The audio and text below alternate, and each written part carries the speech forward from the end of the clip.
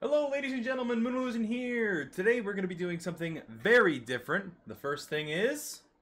Hey Moon, could you take away the book? And the Doom mask? And the graphic? How did that even get there?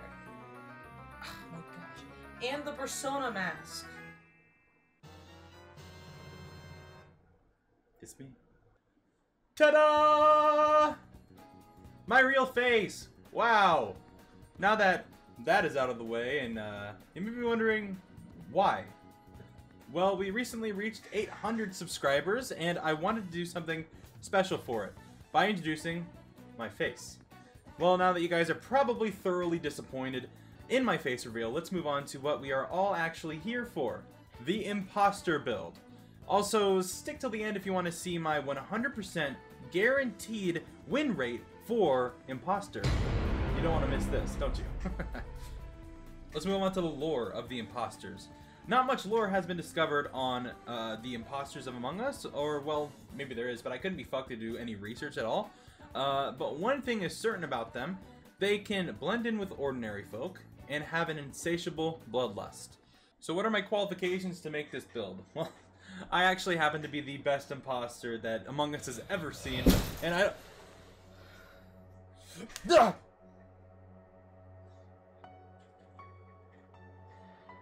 you get the joke, guys? Now, you may be wondering, how powerful would this build have to be in order to one-shot those crewmates? Well, to that I say, not actually that strong at all. Normal city guards in D&D have like 11 HP, so do you really think that crewmates are going to have any more than 4? They're just scientists. What does this build have to include? Easy. We need to simulate looking like a crewmate while actually being a terrifying alien from space. We need to show that the imposter can easily use a dagger, their fists, their gun, and their horrible tongue spear thing. We need access to sabotaging, and we also need to be able to see in magical darkness. So, should this be easy to pull off? Well, maybe not for you guys, but me and absolute Chad. Stop right there, criminal scum! For the race, Githyanki is basically one of the only alien races in D&D, or at least the most stereotypical example. So anyway, you can make these Githyanki as ugly as you want, because you're not supposed to know what the imposter actually looks like. So this is what you get from Githyanki. So first, your ability score increase. You get a +2 to strength and a +1 to intelligence. Trust me, we do not need intelligence to pull off some good imposter wins. Intelligence is for the crewmates to figure out. And we also get Descendant Mastery. So we make sure to choose performance here, because that's what you have to put on for people to believe your tomfoolery. You also get Githyanki Psionics. You get an invisible mage hand that's really useful for sabotaging stuff. You get the spell Jump at 3rd level and Misty Step at 5th level. Pretty fucking cool. I really like Githyanki race. Misty Step also really helps us pull off those really good vents, if you would like to represent it that way. For the ability scores, we have a 14 in Strength, 13 in Dexterity for multiclassing, 9 in Constitution. The imposter dies really easily in space, but if you're gonna actually play this build, 9 Constitution is not really recommended. So I would dump some other stats that we may not need. Intelligence is an 8, and Wisdom is a 13 for multiclassing, and we have a 15 in Charisma to pull off those deceptions. Alright, so now we go on to our starting class. Our starting class is Warlock! Yay! We are specifically the Great Old One Warlock. Why that patron? Well, the game is a Great Old One because it came out 2 years ago. But also, it gives us some really useful features, and the extended spells are really nice. I will go over all the spell choices and spells that we actually get at the end of the video. And we get Awakened Mind. So, you can telepathically communicate with a creature within 30 feet of you. Great for sneakily snagging a double kill like at the perfect moment. I think this is really great, especially since 2 imposters in the same room with 2 other people automatically know to double kill. So this really helps accentuate that. For the proficiencies, Grab Intimidation, because your presence on that imposter victory screen is earth-shatteringly terrifying. And Investigation. The best way to lie about not being the imposter is to pretend you are investigating the crime. What you can also do is get a background, any background or a custom background, to get Deception and Persuasion right now. I'm going to pick those later on in the video so that you see that I do. But the background is up for you guys. I want all of my builds to be basically the starting point for you guys to build upon. So if you have any changes you would like to make, or any useful things that might make this build better, that's on you. This is my interpretation of my build. So you go ahead and make your build, which it's yours. You should change it however you want to. Alright, so now we're going to move on to the second level of Warlock. You get Warlock Invocations, super important for lads like us. Choose Devil's Sight because it gives you dark vision, where you can see clearly in dark light and magical darkness. And this is probably useful in maybe the case of a sabotage? Maybe? And then also we get Mask of Many Faces to be able to cast the Disguise Self spell at will, aka you can disguise yourself as a crewmate an unlimited amount of times. Big brain. Now we're multi-classing into Monk. Nothing too important happens other than being able to more easily stab someone's neck, which is one of the things that we needed to accomplish. And you're going to want to keep leveling Monk for 6 levels. 6 levels. Choosing Way of the Shadow along the way. What you get at that illustrious 6th level is of Shadow Monk is Shadow Step, which allows you to teleport from one place of dim light to another place of dim light as our bonus action, giving you plenty of time to simulate a vent kill with a spicy advantage on the attack you just committed. But this is only on melee attacks that get advantage. Alright, and also for our Monk ASI, we're gonna bump up Charisma by 2 points. At the level 3 as well, you get Shadow Arts, which is a really good way to cast Darkness to somewhat simulate turning off the lights at this point. And now because you have the means to vent and look like a crewmate, we want to gain access to sabotaging abilities by multiclassing into Bard. You're going to want to multiclass into Bard and take 9 levels into the class. Here are the features that you would receive. Proficiencies. You're going to want Drum to simulate banging on your desk after you get wrongfully accused for the murder you didn't actually commit, but they still somehow guessed that you were the imposter. Alright. Hello. I know no one's died yet, but I'm already a little sus of Josh. Oh, that's casual. And then you also get Persuasion skill. You can also get this when choosing a background, just so we're clear. Now we get our Expertise. So put Expertise in Deception and Persuasion. Very important because your whole existence is persuading people and deceiving people. Alright, for the Bard College, you're going to want to choose College of Whispers for a lot of reasons, but they're going to be explained a little bit later. Plus, it sounds pretty cool, right? So Psychic Blades, we get extra damage for our melee weapon at the cost of a Bardic Inspiration die. That's pretty cash money and pairs nicely with that vent now, doesn't it? Now, Words of Terror, you can basically induce terror into someone specifically when you say something to them. Like when you blame a crewmate for killing someone, the other crewmates semi-buy it, then they skip vote, then you kill someone in front of all of them while the lights are off, then blame that crewmate again, then that person gets ejected, essentially giving you a double kill while giving crewmates yellow underwear. Sort of like that. Very specific example.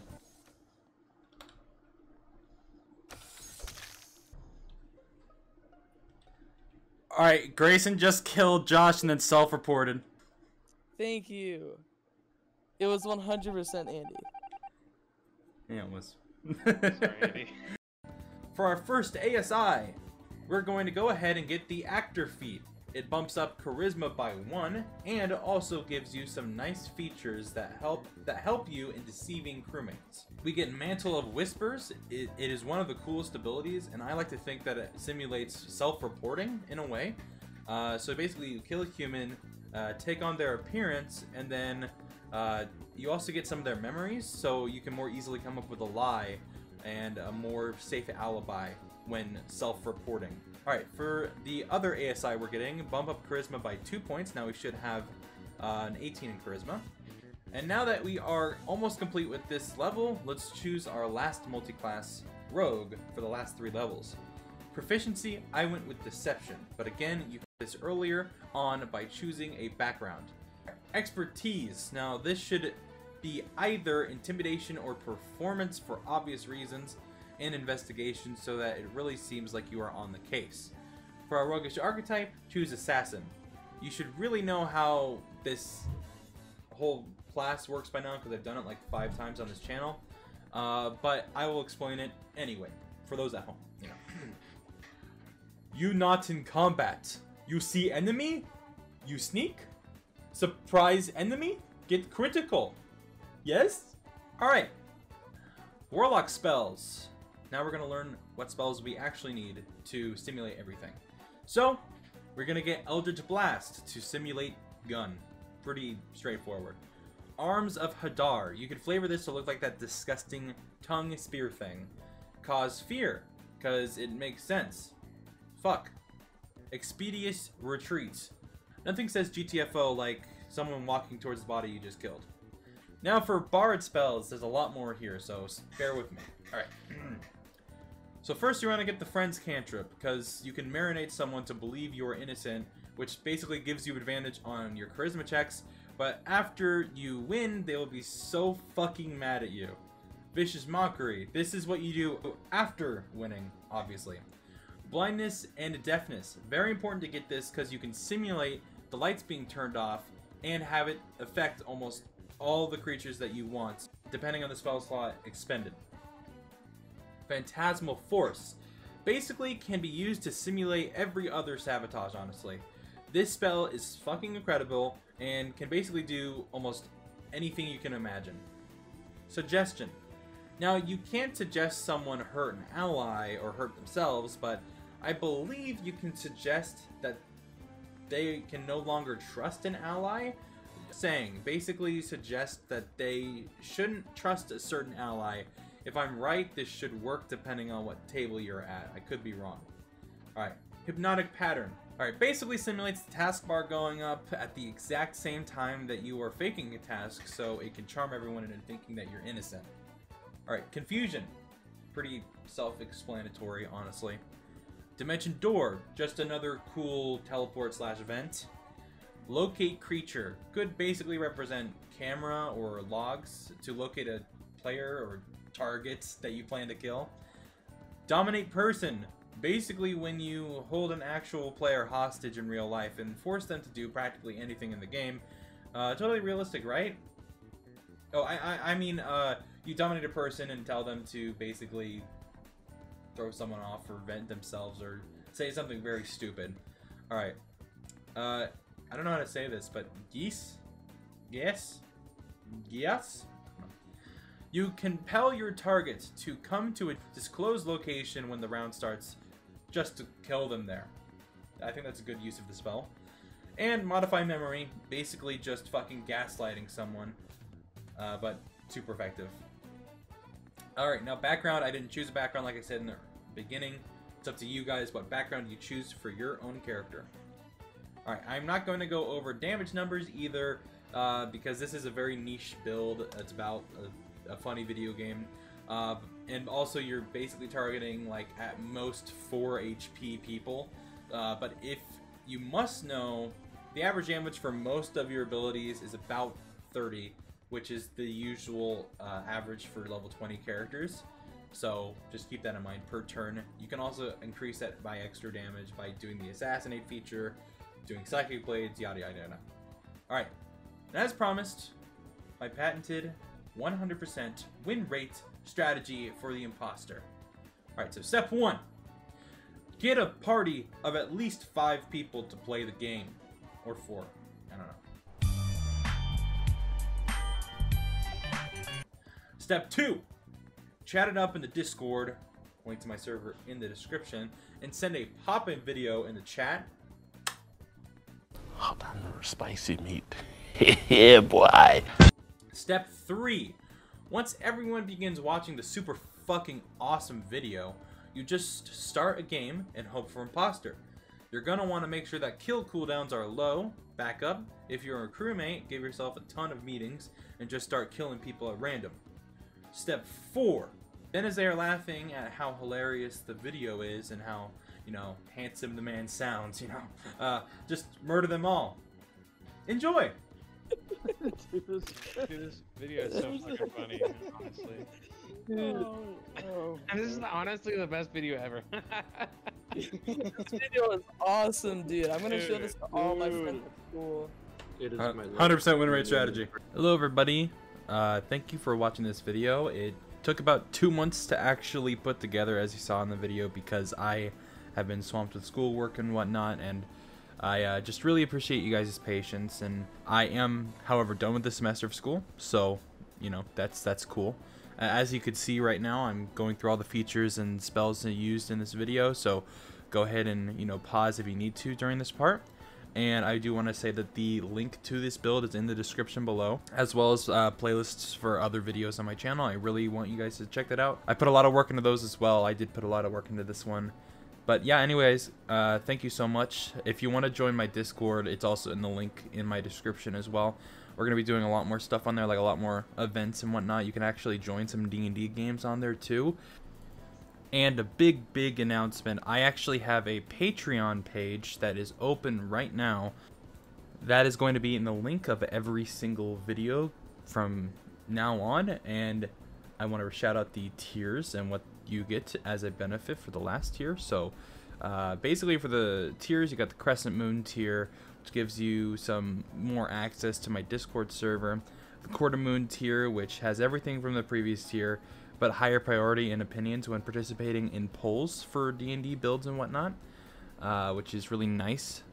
Full Moon tier is basically your name is going to be shouted out at the end of every single one of my videos. And you will have behind the scene access, basically see my scripts and my early edits of my videos, and early access to stuff like streams and whatnot in the future. And then my Illusion tier, which is everything in every previous tier, but you also get to make you a build. Again, you gotta read the description of it, but yeah, you can have your own build featured on my channel, anything you want. I do have the ability to refuse your idea if it is really offensive for whatever reason, but it should be no problem. And I do have one patron that I can actually shout out. Alright, so patron who is an Illusion tier patron is Artemis Albosa. Thank you so much for being a patron and being my first ever patron. It really means a lot to me. Thank you so much. You're going to be shouted out in the end of every single one of my videos, and your video is coming soon. Trust me. I'm out of college now, so I got time. Alright, anyway, thank you guys so much for watching. Peace.